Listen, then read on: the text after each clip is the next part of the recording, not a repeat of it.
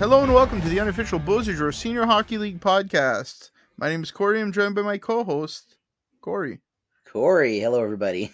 I'm getting better at that You're getting intro. great at it. Hey, it only took 3 months.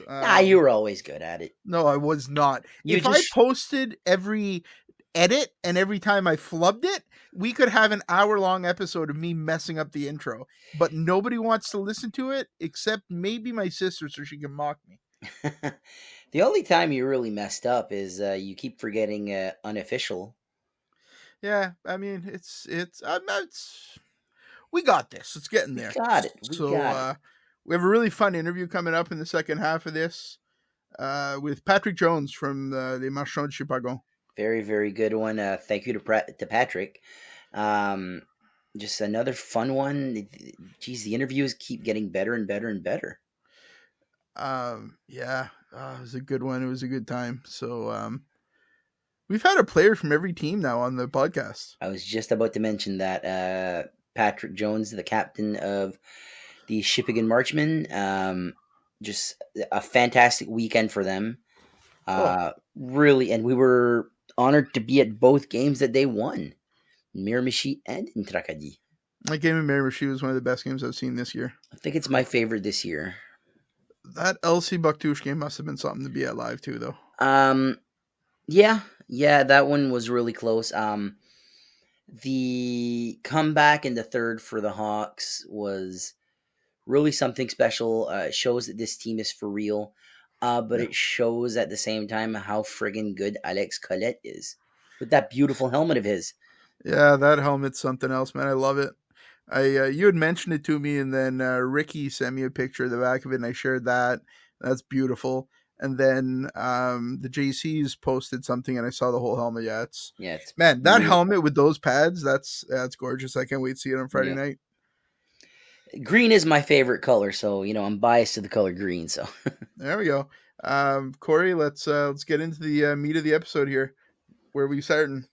Are we starting with the upcoming games or the current standings? Let's start with the standings. Standings, all right. So in first place, you'll never guess who it is. Bet you $1 million. It wouldn't be Dalhousie, would it? I would lose $1 million. Dalhousie Marauders 11-2, 22 points. What a powerhouse. Man, yeah, impressive. I won't not pick them again. They're going to lose sometime. Yeah, and then I'll lose a point. So, in second place, the Miramichi Northmen, a 6-4-1 record for 13 points. They are up 1 spot. The Tracadie Alpine, a 6-6 record for 12 points, down 1 spot. The Spring Hill Coal Miners, a 5-5-1 record for 11 points. And the LC Puck Duck Hawks, a 5-6-1 record for 11 points as well. In sixth place, the River Valley Lumberjacks, a 5-4 record, 10 points. They are above 500. The Bucktouche JC improved their record this weekend with a win over the Hawks, and they are 4-7 with 8 points. And Shippagan really improved their record. The Shippagan Marchands, a 3-6-2 record for 8 points. So between 2 and 8, it's still pretty damn close. Yeah. 2 weekends and everything could flip completely. Exactly. I love it. Yeah. This week, we have 3 games on Friday and 2 on Saturday. And none on Sunday, which is odd, because last year Sunday was such a busy day for the league. Where are we starting Friday? Friday, Miramichi will be in Bucktouche, and we will also be at that game. Yeah, we can't wait for that one. I don't know if I have a favorite team to cheer for, but Miramichi is one of my favorite teams to watch play hockey. They're rough. The hits are just phenomenal. I like watching Nick Foran mess with people. It's funny to me. And I love the rink in Bucktouche, and it's only 20 minutes from my house and 30 from yours or 25 from yours. So to me, it's Miramichi. I enjoy them as a team. Oh, yeah. Bucktouche has the best goalie. Alex Colette is a wall. Standing behind him for 40 minutes in LC, you see the greatness of this player. He is that good. You said he was the Carey Price of this league. That's a shoot right there. Yeah, he's phenomenal. I mean, last year I saw that a lot. I went to in the playoffs. I went and saw obviously a lot of Bucktouche games because they're close. But I went to River Valley and saw Bucktouche and River Valley. I think you came with me to that game. I think I missed that one. Okay. So I've seen so much of Colette in every game. He's impressive. Even Yep. on losing efforts, he's still it. Even if they lose 7-3, it could have been 11-3 if they didn't have Yeah. Colette. Oh, Like big he's time. just that good. Mm-hmm. Sometimes you don't click, it's not your night, but for Colette, it's really impressive. Mm-hmm. Second game on Friday. Spring Hill will be in Tracadie. It's gonna be a phenomenal game. It really will be. River Valley will be in Shippagan. Can Shippagan continue the momentum? I wouldn't say no at this point because they're impressive. They were fun to watch last weekend. We've been saying since the beginning, this team is sneaky good. They're better than their record show, and they are proving us right. I completely agree. So, is there another game on Friday, or is that it? That is the only 3 games on Friday, 2 games on Saturday. Dalhousie will be in River Valley. Yeah. And I believe you will be at this game, correct? I will be at the Dalhousie River Valley game with my girlfriend. And I will be in Bucktouche. I won't be in Bucktouche. I'll eventually be in Bucktouche, but I'll be in Spring Hill. I'm going to drive by Bucktouche on my way to Spring Hill. There you go. I'll be in Spring Hill as they host Bucktouche with your sister, camera woman, Cheryl. Yeah, Cheryl's going to be there. So the better footage will be in Spring Hill, but the better Corey will be in River Valley. Sure, why not? I'll agree with that. I stumped you there. That was a good one. No, in all honesty, it's tough because we both want to be at both those games. So we're just going to split up and we'll both watch video from the other game probably. But yeah, it's going to be a good weekend. We're pretty pumped for it. Yep. The only thing left here, predictions.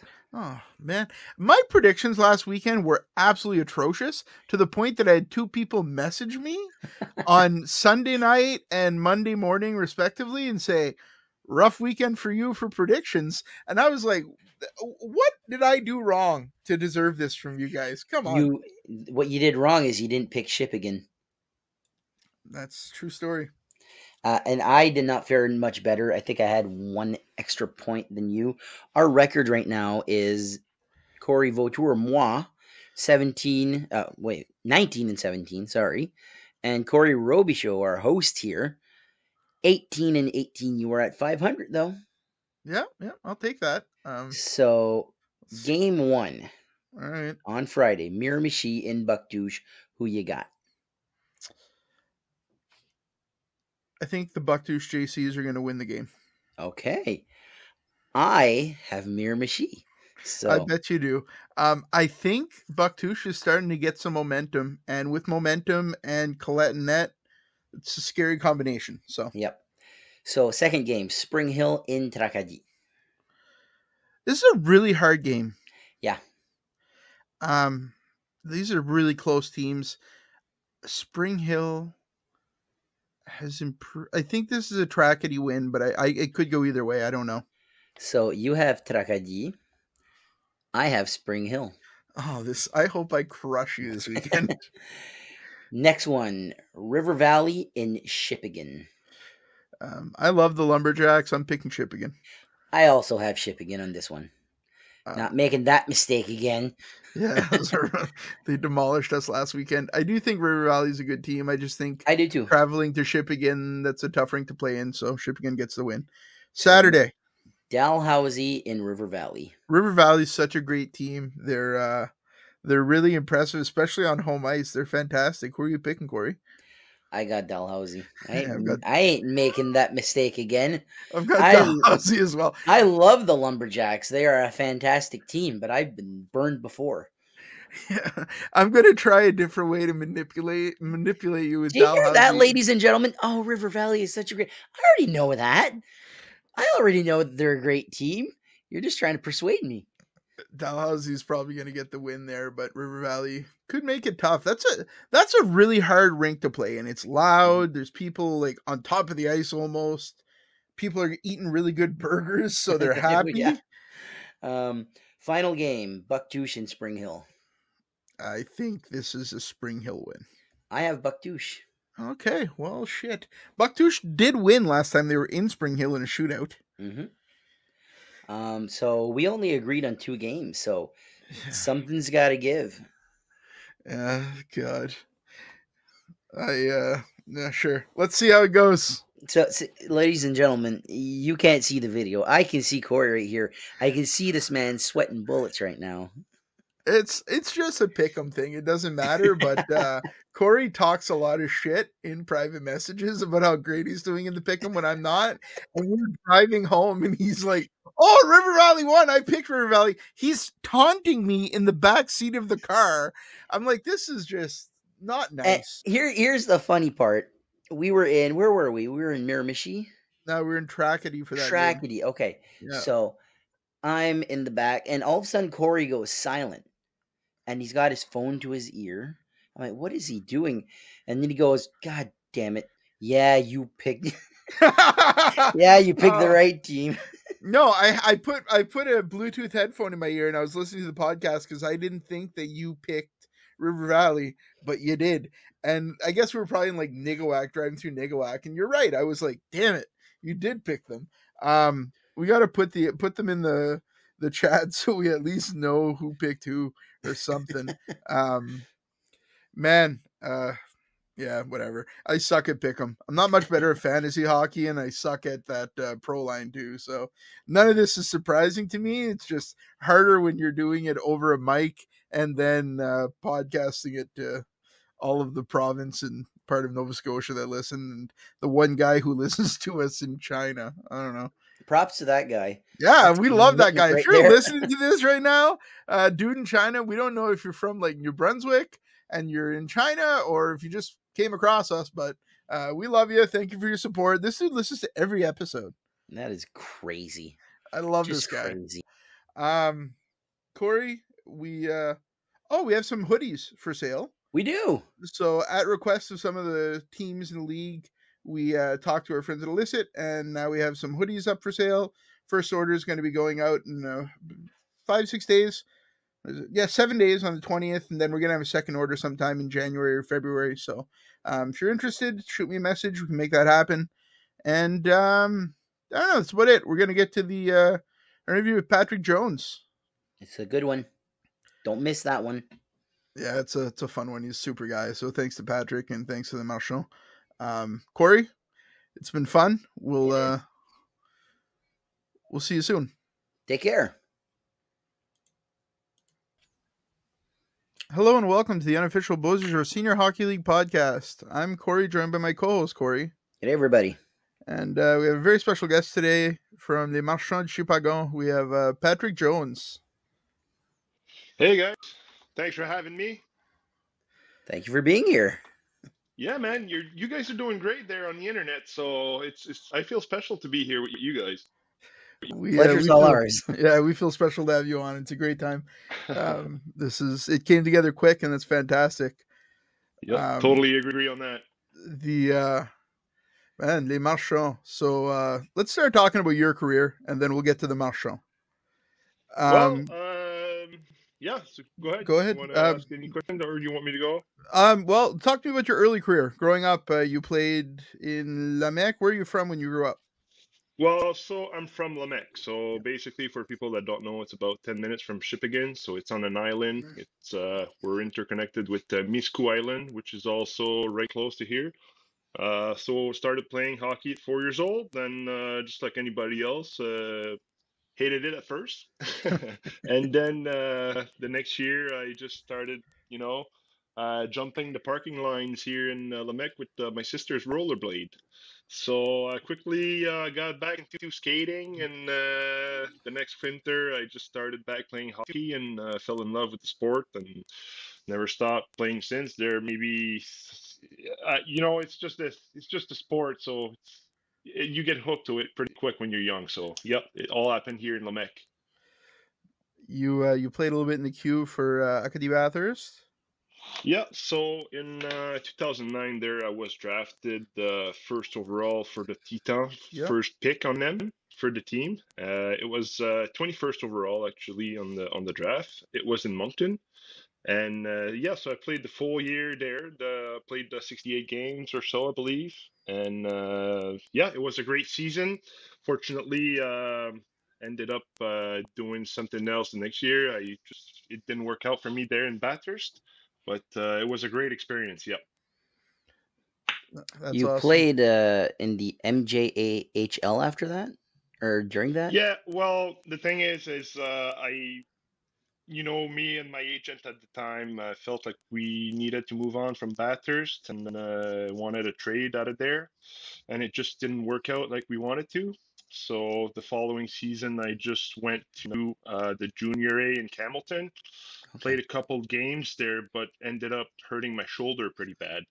So that was a great start to the season, right? So I ended up going back home and said, I'm just not gonna play hockey again, and basically I it just felt real bad on my shoulder. Then I just thought, forget about it.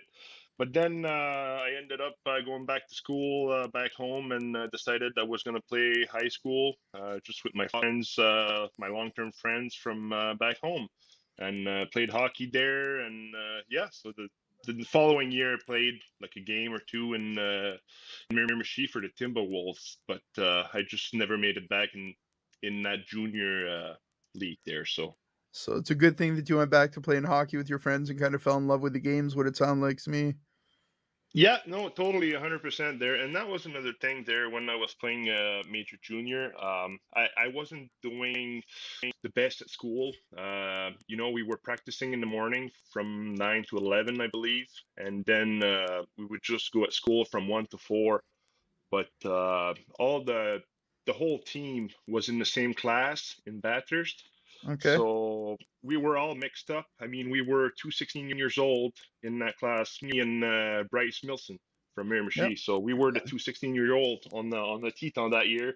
And, some guys had a easier way of doing it, of doing like long distance courses with school and stuff like that. But I quickly realized I wasn't doing as good as I should have been. So so it kind of hurt my grades a little bit. So the second when it didn't work out there in Camelton and stuff, and I was like, I can't screw this, because if I don't get my credits and I don't graduate with my friends, and it just felt scary for me for some reason at that age. And yeah, for sure. Yeah, I came back to high school, played with my friends, and had a blast. And some people didn't think it was right for me to play Major Junior and go back high school, but it was just fun time, just being young. Yeah. After that, Lamec ended up with the senior team, and you went and played for Lamec for a while. Tell me a bit about that. Yeah, so at 18 years old, there played in Lamec. That was my first year, senior. Man, it was a big jump. I mean, the guys are strong, and a 40-year-old dude that played hockey his whole life comes in the corner and sees Patrick Jones, 18 years old, thinking he's tough. All of a sudden, you wake up, you're on the ice, and you're looking at the roof, and you're like, oh man, I got hit hard. So that was kind of the first senior year of myself there, but kind of played around in Lamec a couple of years there, and I hurt my knee real bad at that point, stretched my ligaments and all that stuff there, so kind of put hockey aside for a little bit at that time also. So after you put hockey back aside, the BSHL Senior League starts up after COVID, and Shippagan has a team, which is really, that's like a home team for you. And now you're the captain of the Marchands. Can you tell me what happened that led to this? Well, the first year, 3 years ago, the first year I played in this league, prior to that, I quit hockey for 3 years, but I came back, and Sam Paquette was the team captain at that time. So Sam, we had a great season that year. We won the cup. The vibe in the room was unreal. You can't get anything better than 3 years ago, like in in the chemistry of the guys and all of that stuff. So the following year, Sam turns 44 years old and decides that he's going to retire from hockey. And so yeah, from there it was decided that I was going to be a team captain, and I accepted the role. And it's a pleasure to be, leading the guys and just trying to be a role model for the younger people and just give all that I can give on the ice, and the older you get, I mean, I'm still young, but the older you get, like you quickly realize that the young guys got it over you, so you just got to lead in other ways. So that's what I'm trying to do here in Shippagan, and it's just be there for everyone and try to solve anything that might happen, that little challenges here and there, and just go from there and play the good game of hockey. Can you describe to me what the team's like in the locker room? You guys seem like we've seen you 3 games, I think, maybe 4 games. 3. And 3. So we saw you guys in LC, which, you guys looked good. You came out firing. And we've been saying the whole season, I don't know if you listen at all, but we've been saying the whole season, like, how have they not won a game? They're better than their record. Like, it's very evident that you guys are better than your record. And what's the locker room like? Well, surprisingly enough, it stayed above water the whole time. Some people might think that it went to the garbage, and the guys can't look at themselves anymore or something like that. But for the majority of the time, I'd say 99% of the time, everything is great. Everybody gets along well. The guys are, I don't know, the guys are just grateful to play hockey, honestly. That you win or you lose. I mean, to a certain point, I mean, we were 0-8. Nobody cried and, stayed home because they didn't win a game. I mean, we all still came to practice on Tuesday night, and, the guys still had a beer after a game, the practice, or, you just can't let that weight on your shoulder. You just gotta enjoy life and play the sport, and even if you win or not, it should always be the same. So that's what we're trying to bring in the locker room. Most of the time it's always good, and the guys are getting along very well there. That's good. So we were at both games last weekend. Let's talk about that Miramichi game. First of all, that might have been the best game I've seen all year. Like, just as a fan, it was. You guys came back from 2 down with Corey. How much time was left?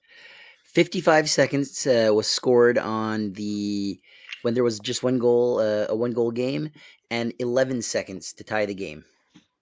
Yeah, that's that game was unreal. I wasn't there, unfortunately. I had some emergency on my family side there. I couldn't make it to the game.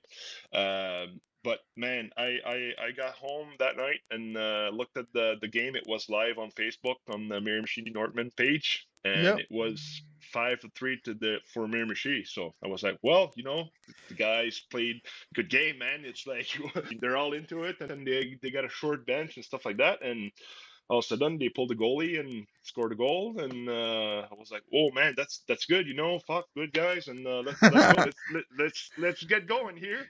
And I get all excited and pull the goalie again. They scored, and I was like, "Oh man, like it's getting real, and the guys are playing good." So, went overtime, and they scored, and extremely happy for the guys, and it was. I wish I would have been there because it was such a great game there. So, they played awesome. Both teams played awesome. Yeah. We were sitting right behind your bench, just a little bit over to the left, and the energy. Oh my God! Some Shippagan fans obviously made the trip down because you guys have some really loyal, amazing fans who are just great people, and they were going nuts, man. They scored, and it's like you guys might as well have won the cup. Because it was that kind of a game. Or the 50-50 in Miramichi. Yeah, holy moly. A couple grand. Yeah, crazy. Exactly. Such a good game. And then you guys go to Trackety, and you guys just came out firing, man. Holy shit. You just took over that game against a great Trackety team. I mean, they're phenomenal. So 100%. I mean, Trackety is very strong, man. They're a great team, and everybody's playing good, and they got a great chemistry. Their power play is killer.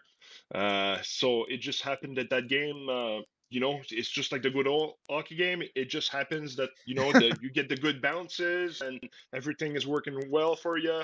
The shot that you're taking, it's going in. It's not hitting a post or missing the net or something. So that game in Tragedy, it was it just was a relief for us. It was a big boost in confidence. To know that we're still able to score a couple of goals here and there and win a game. So For sure. we're certainly taking those games there. Yeah, it's got to be amazing. That goal by Bizzle. I was just about to say that. Yes. Holy shit. That backhand there off the ice. It was right in front of us. You want to see Corey's jaw drop? You watch that goal. He looked at me and he just goes, "What a goal!" I was coming on the other side there in case there was a rebound or something, but it's hard to catch Billy Bezo on the ice, so I was a little late on the play, and you could just see him go down that board, and he does it with so much speed, it's unreal, and he just backhand right on the ice and surprise Austin there. So yeah, no, it's always fun to see some goals like that there.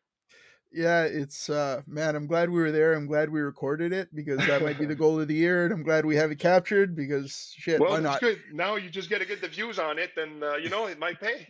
There you go. That's great. We're not in it for that. We just love covering it. It's been fun, man.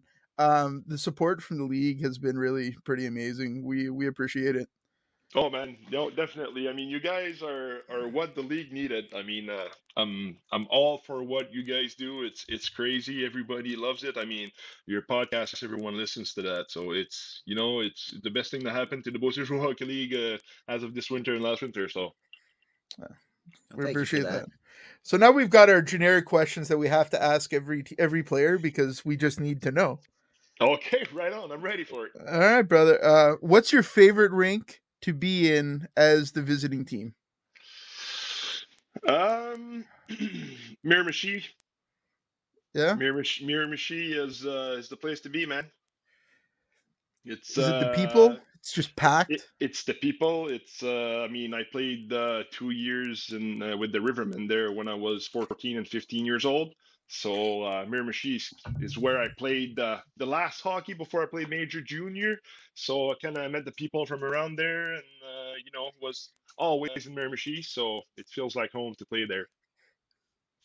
It's a fantastic place to go. Yeah, man, people are great. Yeah. Next question here. If you're not playing, even if you are playing, do you have any favorite foods at a hockey rink? Oh man, that one is easy, eh? It's definitely has to be the poutine. I mean, for me, it's a favorite. Oh man, it's not anywhere you go. Either it's in the Renews or Bell Center or wherever you go. Poutine, man, it's gotta be the best. How's the poutine in Shippagan? I mean, it's always good. Yeah. You guys should try it. I mean, we'll try it when we get there. Yeah. The last player that told me that, I tried it, and it was great. Good. So you'll have to try to put in at this, like I said there before the game. So, do you have any superstitions on game day, or do you have a game day routine that you stick to? Well, since when I was playing junior and stuff like that, I had the opportunity to sleep a little bit before the games and stuff like that there. But working 9 to 5 and gonna be at the rink at 6:30, 6:30-ish, 6:45. So I don't really have any routines now. Let's say I just eat a lot of carbs, so most of the time it's like mom spaghetti or something like that. But then I get to the rink, I'm all fired up, and I don't really have any superstitions. Like I don't put my skates in a certain order or anything, but I like to tape my hockey stick the same way. So that's pretty much about it. So yeah. You got to make sure that the tools you're working with are set up properly. That's right. I mean, our gear are all set ready for the game, so you don't have to stress about anything. So yeah, it's pretty good. Perfect. What kind of music do you guys listen to in the locker room? What do you guys listen to fire up?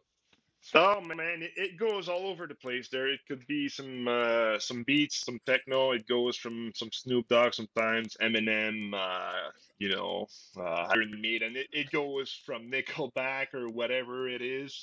It always is different. So it's whichever guy comes in the room first, put some music, everybody tunes into, and when the beat's no good, then the vets on the team will tell the guy, but it's for most of the part they're yeah, no, it's pretty much everything there. We don't really have any preference.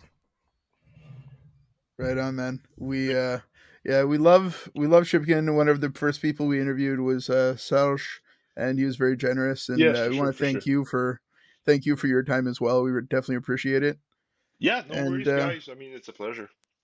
we'll be sure to reconnect in a few months and talk again before the playoffs.